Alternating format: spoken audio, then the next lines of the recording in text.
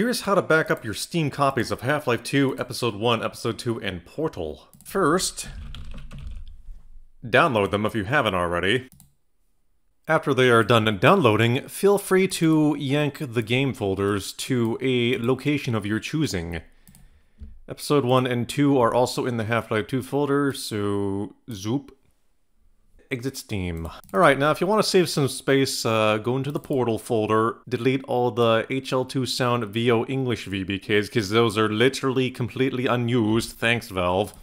Alright, to launch Half-Life 2, just simply launch the HL2.exe.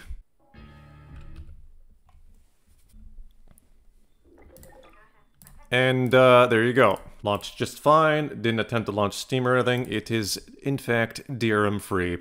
Now, to launch Episode 1, Episode 2, and Portal, you need to either A, make a shortcut to the executable, or B, make a BAT file.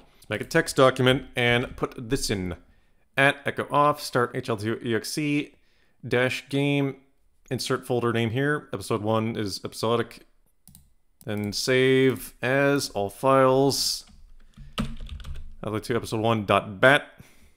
And make an episode 2.1, ep2, and to do the executable shortcut version, you know, just make shortcut, then space, game, game is episodic, and do the same thing for episode 2, game ep2. I prefer using the bat file technique, his shortcuts tend to break across different versions of Windows.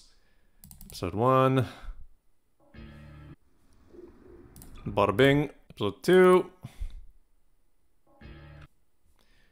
There's Episode 2. Do the same for Portal. Game Portal.